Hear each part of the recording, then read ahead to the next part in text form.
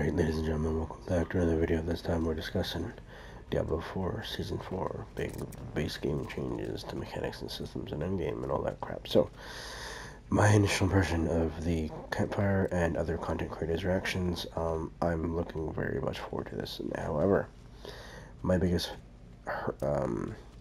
hesitation will be if the screen reader and the accessibility presented in the game currently will work with the PTR for those of the blind players who are going to try the PTR and offer feedback and testing.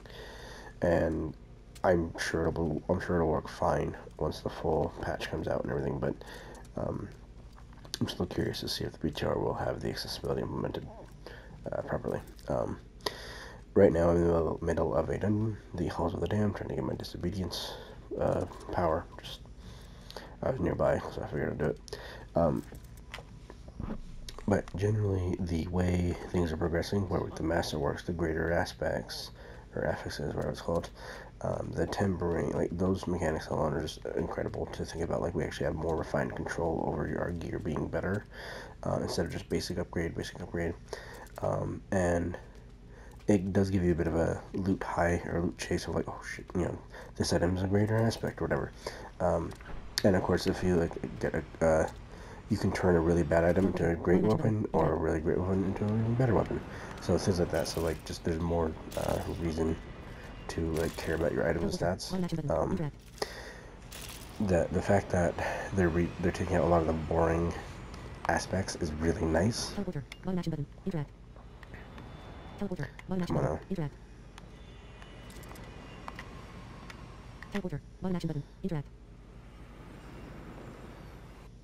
There we go. Anyway, they're taking a lot of the boring stuff out, which is nice.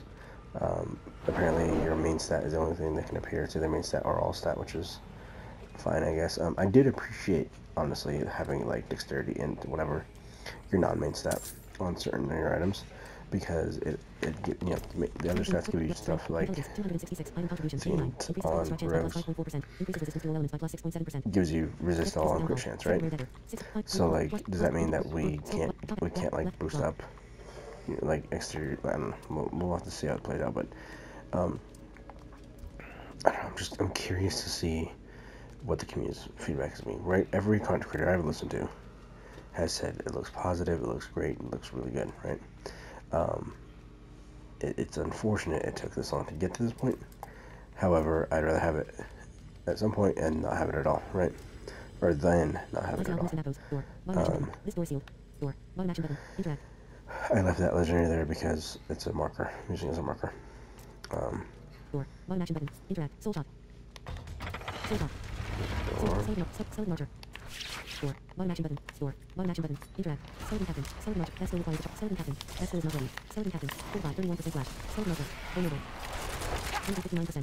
That skill requires a charge to use. Energy 79%. Energy 100%. Nothing, no teleporters. 45, 10% slash. So, and the Artificer's Pit pretty much being greater rifts again. I don't mind. I love greater rifts. Greater rifts are really addicting, really fun, really easy to do. No complication, no objectives. I'm looking forward to that. Plus, you actually have an incentive to do good and greater rifts because you get more Mastercraft rewards or Mastercraft materials, plus the uber elite boss summoning stuff, plus the just the natural loot. Like, it's just, there's a lot more incentive to play this version of GRs than there was in Diablo 3. But we'll have to wait and see. I'm really hoping that the aspects being removed and added to gear and items and stuff, and your tempering and all these things, will hopefully lead to roles being defined. Diablo 3, you had a greater rift killer, you had a trash clearer, you had the support guy, you had the Z2, you had the healing guy. Like, there was a clearly defined role for everybody, for the most part, and I just miss having that coordination, right? And Diablo 4 is a fun game, don't get me wrong, it's very fun, very accessible, but there's something, to me, there's some magic lost where everybody does everything to an extent. Nobody,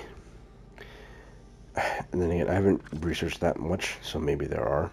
I did find some support druid builds early on where basically they poison the whole screen, applying crowd control or slow effects and poison, and so there's some things, but not a lot, and that's one of the things I really miss.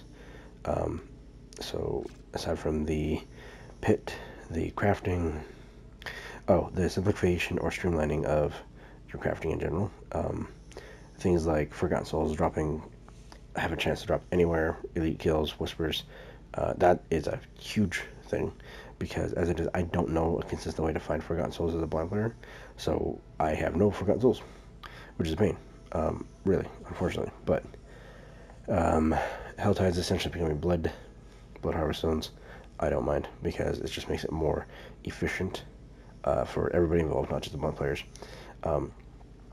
Consolidating herbs and crafting mats to make it easier to like craft your potions and elixirs and upgrades and whatever resources. That's all really nice. Incidental accessibility.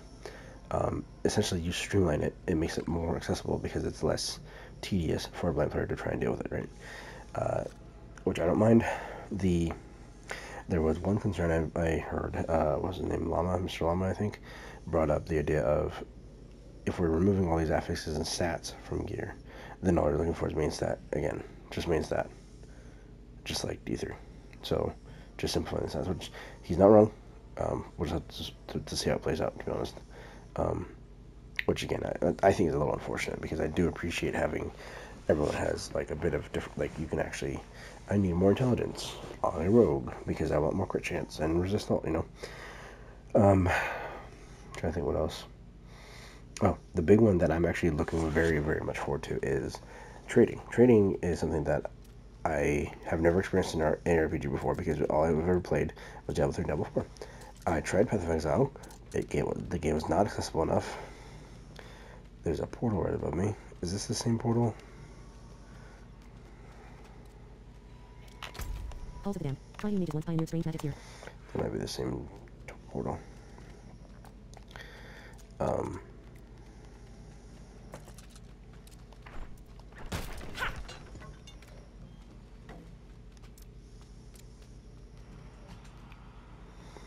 on.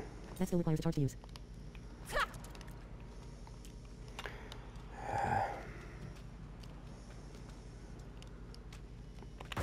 Whatever. Try going down here. Anyway, the trading. So you can actually trade everything except one of your uniques, and as long as you have not crafted or done anything to the weapon or item, you can trade it. To me, is a big deal, because now it's when you're playing with people, now it feels more like you're like, hey, I found such and such item with these stats. Do you need that? Because I don't. Things like that. Or it's like, hey, that item looks really good. Let's re-roll it, and then I'll send it over to you after we roll this item. Or no, sorry, you can't do that. It's crafting. Whoops. But yeah, like I think the opening up of trading is going to be a big thing, and it's going to be a lot more fun, right? Obviously, especially with the legendaries and uniques, right? Say your buddy is looking for a Tempest Roar for Druid. It's like Medin, you get Tempest Roar on like Wilter 2. You get like level 20. It's like, it's not a great one, but it's a starter one. So like, there you go. You get Tempest Roar level 20 or 30, 40, whatever it is. I think, well, realistically, I think that those ones will drop at 55. I don't know. What do you guys think about the big Season 4 changes? I personally am extremely excited.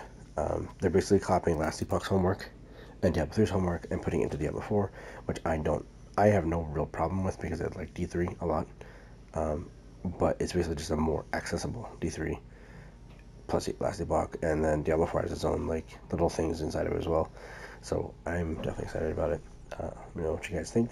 Talk to you guys next time. And yeah, that's about it. Goodbye.